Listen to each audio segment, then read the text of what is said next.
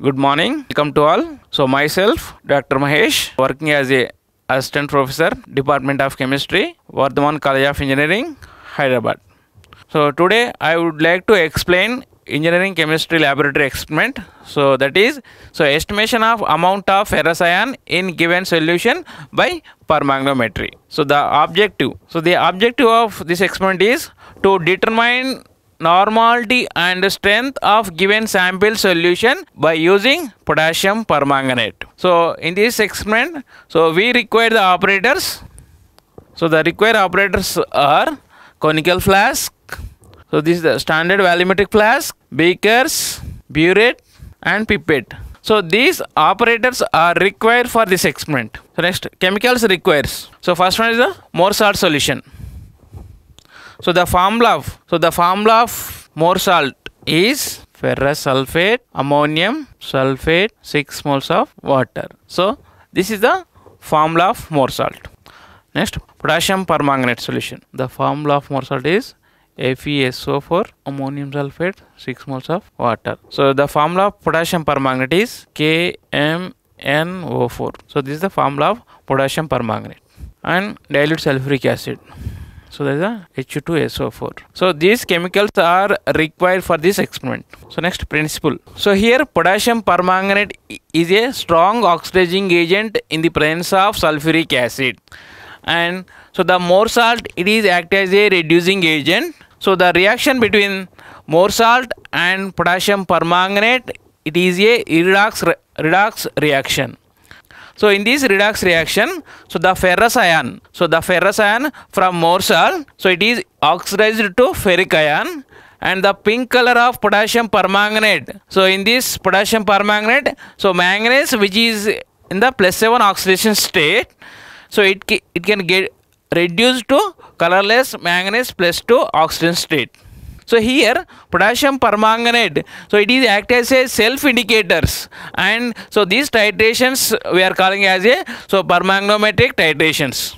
So next, chemical reaction. So here potassium permanganate, it is act as a strong oxidizing agent in the presence of sulfuric acid. So the potassium permanganate, so KMnO4, so it is act as a strong oxidizing agent in the presence of sulfuric acid. So it can form the potassium sulfate plus 2 moles of manganese sulfate plus 3 moles of water, so 5 moles of nascent oxygen. So here more salt, so the formula of more salt is FeSO4, ammonium sulfate, 6 moles of water. So this more salt, it is act as a reducing agent. So in this more salt, so the ferrous ion is oxidized to ferric ion, Fe2SO4 taken 3 plus 2 moles of ammonium sulfate plus 13 moles of water. So now we have to observe here. So here 5 nascent oxygen is there, but here only 1 nascent oxygen is there. So that's why, so this whole reaction, so we can multiply with the 5. So what is the overall net reaction? So the overall net reaction is, so manganese potassium permanganate, we are taking 2 moles, so 10 moles of more salt solution. So here 3 sulfuric acid, here 1 into 5 sulfuric acid. So total how many? So 8 sulfuric acids. So here 5 nascent oxygen, so here 1 into 5 nascent oxygen. So both will be cancelled. So next, in the product, so it can form the potassium sulfate, so 2 moles of manganese sulfate, so 5 moles of ferric sulfate plus 10 moles of ammonium sulfate plus, so here 13 into 5, so 65 plus 3, so 68 moles of water molecule. So this is the overall net reaction. So we have to observe in this experiment. So here potassium permanganate, it is act as a strong oxidizing agent in the presence of the sulfuric acid, and more salt, it is act as a reducing agent. So the more salt react with the potassium permanganate, it is a redox reaction. So in this redox reaction, so the ferrous ion, it can change oxidize to ferric ion, and the manganese +7, it can change to the +2, and ferrous ion Fe+2, it can change to the ferric ion. So that is the +3. So this is overall net reaction happened in this reaction. So next, procedure. So in this experiment, so we have the two steps. So first one is the standardization of potassium permanganate. So why we need to standardization of potassium permanganate? So why? Because potassium permanganate is a secondary standard solution. So what is the meaning of secondary standard solution? So secondary standard solution means, so the substance which is not available in the pure form. The substance which is not available in the pure form. So that's we are calling the secondary standard solution. So here potassium permanganate is a secondary standard solution. So that's why we need to standardization of potassium permanganate by using titration method. Okay. So in this method, so first of all, so we are pipette out 10 ml of more salt A, 0.1 normality of standard more salt A solution. So means we know the concentration of more salt A solution. So into the conical flask, and so we should add the half test tube of the sulfuric acid.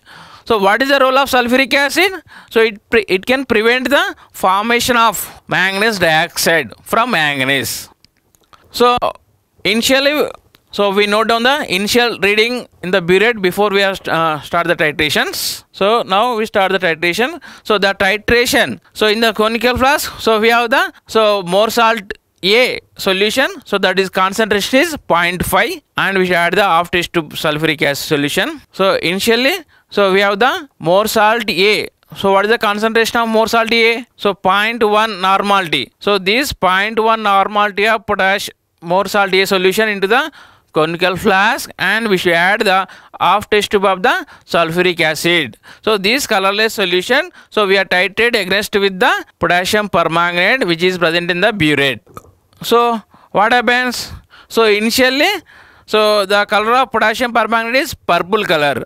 So when we are start the titration, what happens? So this purple color, so it can change to the colorless. So the purple color of potassium permanganate is discharged. So with the ferrous ammonium sulfate. So the appearance of the permanent pink color, so it reveals and it can change to the colorless. So that is the end point. So when we are observing the colorless, so the purple color solution, so it can change to the colorless solution. So that is the end point. So repeat the titration until we get the concrete values. So at least we are repeating the 2 times. So see here. So this is the purple color potassium permanganate solution. So this is the colorless more salt A solution. So including the sulfuric acid solution, by adding the sulfuric acid solution. So this colorless solution we are titrated against with the potassium permanganate solution. So what happens? So this colorless solution, it can change to the pale pink color. So when we are observing the pale pink color in the conical flask, so we stop the titration and note down the burette readings. So let's see here.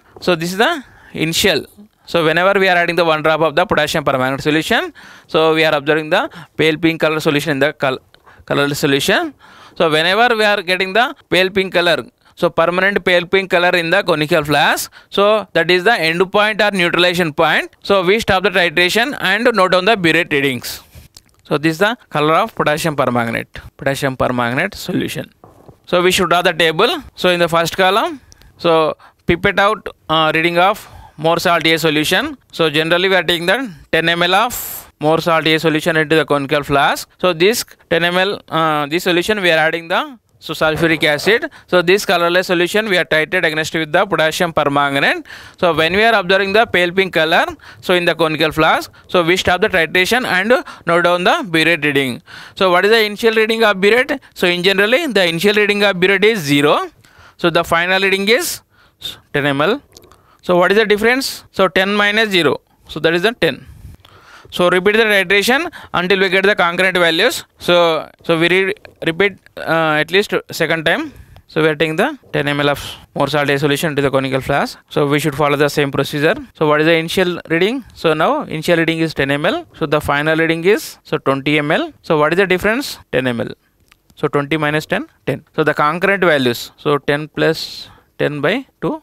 So that is the also 10. So now we do the calculations. So here more salt A versus potassium permanganate solution. So N1 V1 is equal to N2 V2. Here N1 is equal to normality of more salt A solution. So that is the 0.1 normality, and V1 is equal to volume of more salt A solution. So that is the 10 ml, and V2 is equal to normality of potassium permanganate solution. So we should find it, and V2 is equal to volume of potassium permanganate. So we should V2. So we should get from the burette. So see here, so N1 is equal to normality of more salty solution. So that is the 0.1 normality. So they given, and V1 is equal to volume of more salty solution. So that is, so we have to take the 10 ml, and N2 is equal to normality of potassium permanganate. So we should find it, and V2 is equal to volume of potassium permanganate. So we should get from the burette reading. Now we calculate the, so N2 is equal to, so N1 V1 by V2. So now we substitute all the values. So N2 is equal to, so what is the V1? So V1 is equal to normal of more salty air, that is the 0.1, and V1 is equal to volume of more salty air, that is the 10 ml, by V2 is equal to volume of potassium permanganate. So that is the burette reading, that is the 10 ml. So both are get cancel. So this is a 0.1 normality. So the normality of potassium permanganate is 0.1 normality. Now second step, so that is the, so determination of more salty. So determination of more salt B concentration. So in the second step also, so we should follow the same procedure. So instead of more salt A, so we should take the more salt B solution. So we should take the 10 ml of more salt B solution into the conical flask, and we should add the half teaspoon of the sulfuric acid. So this colorless solution, so we are titrate against with the potassium permanganate solution, so which is present in the burette. So whenever we are observing the pale pink color, so in the conical flask, so we stop the titration and note down the burette reading, and we should draw the table. So like this, so volume of the given ferrous solution, so that is a 10 ml. So burette reading, so initial reading is 0. So and whenever we are observing the pale pink color, so that is the 10 ml. So what is the difference? So 10 minus 0, 10, and repeat the titration until we get the concrete values. So we repeat second time. So initial reading is 10. So the final reading is 20. So what is the difference? So 20 minus 10, so 10. So the average value, so 10 plus 10, so that is a 10 ml. So now calculations. So here potassium permanganate versus more salt B solution. So we should find the concentration of more salt B by using the standard solution of more salt potassium permanganate. So N2 V2 is equal to N3 V3. So here N2 is equal to normality of more potassium permanganate. So we already done in the step 1, and V2 is equal to volume of potassium permanganate. So this V2, so we should get from the burette, and N3 is equal to normality of more salt B. So we should find it.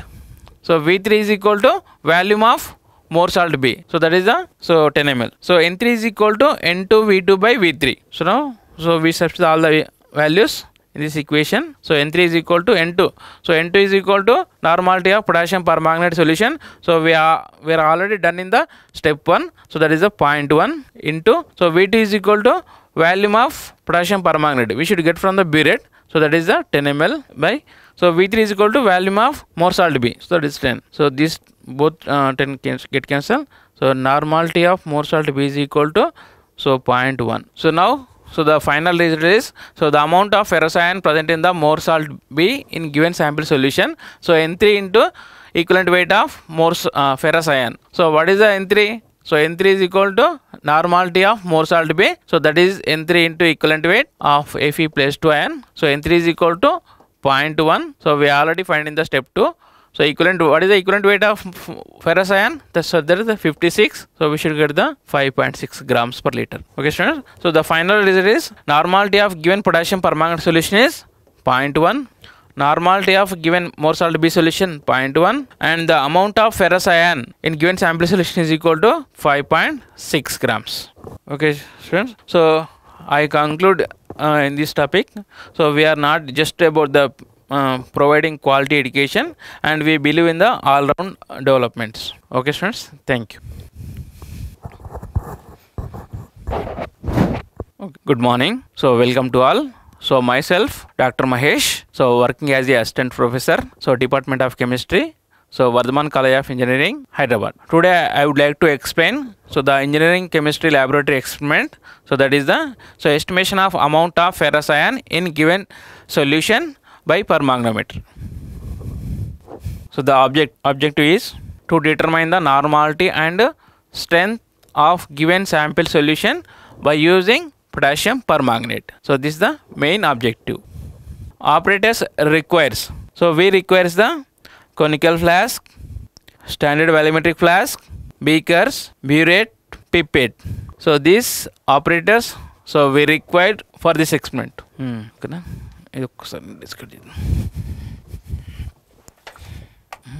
ఇప్పుడు ఇంతమంది PPT sir ఇది మనం అంత download ఉంటుందా downloads ఇక్కడ okay కూర్చోండి ఇక్కడ కూర్చోండి వచ్చేస్తా ఒక్కసారి కూర్చొని ఇది ఓకే చూడండి.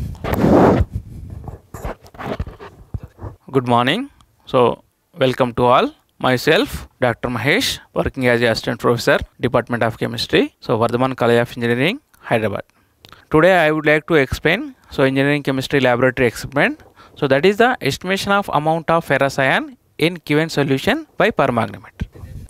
So objectives. So the main objective is to determine the normality and strength of given sample solution by using potassium permanganate. So operators requires. So we requires the conical flask, standard volumetric flask, beakers and burette and pipette. So these operators we require. Next, chemicals requires. So more salt solution. So what is the formula of more salt solution? So the formula of more salt is FeSO4 ammonium sulfate 6 moles of water. So this is the formula of more salt. So next one is the potassium permanganate. So what is the formula of potassium permanganate? So KMnO4. And next one is the dilute sulfuric acid. So that is the H2SO4. So next principle. So here potassium permanganate, it is act as a strong oxidizing agent in the presence of sulfuric acid, and more salt is act as a reducing agent. So the reaction between the more salt and potassium permanganate, so it is a redox reaction.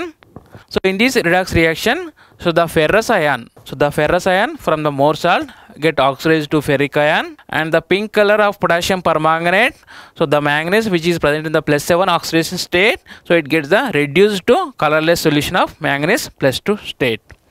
Here potassium permanganate act as a self indicator, and these titrations we are calling as a permanganometric titrations.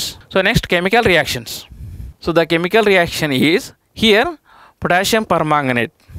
So that is the 2 moles of react with the 3 moles of sulfuric acid. So it can form the potassium sulfate plus 2 moles of manganese sulfate, 3 moles of water, and it can form the 5 nascent oxygen.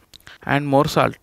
So the formula of more salt is FeSO4 ammonium sulfate 6 moles of water. So react with the 1 mole of sulfuric acid and 1 mole of nascent oxygen. So it can form the ferric sulfate plus 2 moles of ammonium sulfate plus 13 moles of water. So what is the overall net reaction? So here 1 nascent oxygen is there, here 5 nascent oxygen there.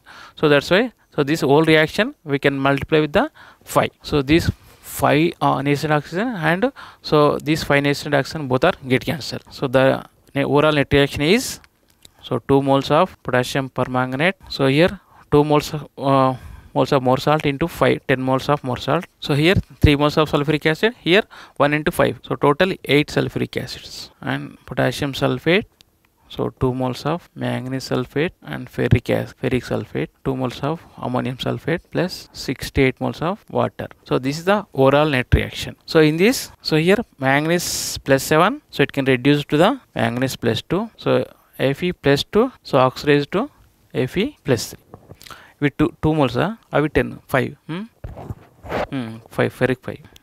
So now procedure. So in this experiment we have the 2 steps. So first step is the standardization of potassium permanganate. So why we need to standardization of potassium permanganate? So because potassium permanganate is the secondary standard solution. So what is the meaning of secondary standard solution? So secondary standard solution means the substance which is not available in the pure form. So that is the secondary standard solution. So that's why we need to the standardization by using the titration method. So in this method, so we prepared the 10 ml of 0.1 normality of more salt A solution into the conical flask. Add half teaspoon of the sulfuric acid. So what is the role of sulfuric acid? So it prevents the oxidation of manganese to manganese dioxide. So this colorless solution, so we are titrate against with the potassium permanganate which is present in the burette. So what happens? So the colorless solution, so it can changes to the pale pink color. So whenever we are observing the pale pink color, so we stop the titration and note down the burette reading. So initial reading, so this is the color of potassium permanganate is purple color. So this is the colorless FeS solution. So this colorless solution titrate against with the potassium permanganate, purple color potassium permanganate. So when we are observing the pale pink color in the conical flask, so we stop the titration and note down the burette reading. So see here. So first, so we observe the light pale pink color. So whenever we are observing the permanent pale pink color, so we stop the titration and note down the burette reading. So this is the solution of potassium permanganate. So we should draw the table. So like this. So we pipette out 10 ml of more salt A solution. So we know the concentration. So into the this 10 ml of more salt A solution into the conical flask. So initial reading of burette is 0. So whenever we are observing the pale pink color, so that is the final reading of burette. So that is the 10 ml. So difference. So 10 minus 0, 10 ml. So repeat the titration until we get the concurrent values. So at least, so we repeat the 2 times. So repeat the second time. So 10 ml of more salt A solution into the conical flask. So we should, this colorless solution titrate against with the potassium permanganate. So initial reading of burette is 10 ml. So whenever we are observing the pale pink color in the conical flask, so that is the final reading of burette. So 20 ml. So the difference is, so 20 minus 10, 10. So the average values, so 10 plus 10 by 2, so that is the 10 ml. So now calculation. So more salt A versus potassium permanganate. So here N1 V1 is equal to N2 V2. So here N1 is equal to normality of more salt A solution and V1 is equal to volume of more salt A solution, and N2 is equal to normality of potassium permanganate. So that is, so we should find it. So V2 is equal to volume of potassium permanganate solution. So that is the burette reading. So this is the normality of more salt A solution. So that is the 0.1 normality. So volume of more salt A solution. So then we are taking the 10 ml of more salt A solution. So normality of potassium permanganate. So we should find it. So volume of potassium permanganate, that is the burette reading. So N2 is equal to N1 V1 by V2. Now, so we substitute all the values in this equation. So N2 is equal to, so what is the N1? So N1 is equal to normality of more salt A. So that is the 0.1 into V1 is equal to volume of more salt A. So that is the 10 ml. Why? So V1 is equal to volume of potassium permanganate. So that is the burette reading. So that is the average volume of burette reading. So that is the 10 ml. So these both are get cancelled. So N2 is equal to, so 0.1 normality. So N2 is equal to 0.1 normality. So N2 is equal to normality of more salt A, normality of potassium permanganate. So that is the 0.1. So now step 2 is the, so determination of more salt A, more salt B concentration. So we should follow the same procedure. So that is, so we pipette out the 10 ml of more salt B solution. So this more salt B means we don't know the concentration. So we pipette out 10 ml of more salt B solution into the conical flask, and we should add the half test tube of the sulfuric acid. So this colorless same, we should follow the same procedure. So this colorless solution we are titrate against with the potassium permanganate, which is present in the burette. So when we are observing the pale pink color in the conical flask, so that is indicate the end point or neutralization point. So we stop the titration and note down the burette reading. So we should draw the table. So like this. So the volume of ferrous solution is, we're taking the 10 ml. So initial reading of burette is 0. So whenever we are observing the pale pink color, so that is the end point. So we stop the titration and note down the burette reading. So that is a 5 ml. So what is the difference? So 5 minus 0, 5. So repeat the titration until we get the concurrent values. So we should repeat the second time. Same 10 ml of more salt B solution into the conical flask, and we should add the half test tube of sulfuric acid solution. This colorless solution we are titrate against with the potassium permanganate, which is present in the burette. So initial reading of burette is 5 ml. So whenever we are observing the pale pink color in the conical flask, so we stop the titration and note down the burette reading. So that is the burette final reading. So 10 ml. So the difference is 5. So the mean burette reading is 5 plus 5 by 2. So that is the 5. So now calculations, potassium permanganate versus more salt B. So here N2 V2 is equal to N3 V3. So N2 is equal to normality of potassium permanganate. So we already find in the step 1. So V2 is equal to volume of potassium permanganate. So that is the burette reading. So V3 is equal to normality of more salt B. So we should find it. And V3 is equal to volume of more salt B. So that is the 10 ml. So N2 is equal to normality of potassium permanganate. So we already find in the step 1. So that is the 0.1 normality. And V2 is equal to volume of potassium permanganate. So that is the period average reading. N3 is equal to normality of more salt B solution. So we should find it.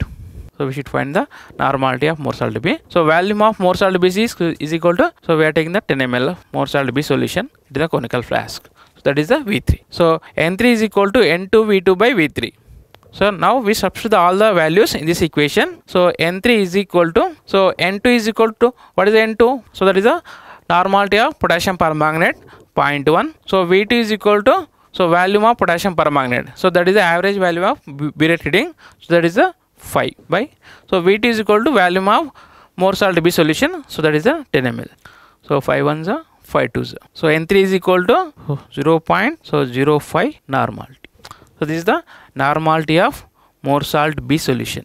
So the normality of more salt B is, so 0.05 normality. And so amount of ferrous ion present in given sample solution is equal to, so normality into equivalent weight of more salt ion. So that is the, so normality of more ferrous FASB. So that is the 0.05 into, what is the equivalent weight of ferrous ion? So that is the 56. So 0.05 we can multiply with the 56. So we should get the, so 2.8 grams per liter. So this is the final result. Okay. So final result is, so what is the normality of potassium permanganate solution is? So it is a 0.1 normality. So we already find in the step 1. So what is the normality of more salt B solution? So we find in the step 2, 0.05. So the amount of ferrous ion in given sample solution is, so what is the amount? So 2.8 grams of 2.8 grams per liter. So this is the final results. So now, so I conclude my section. Okay, thank you.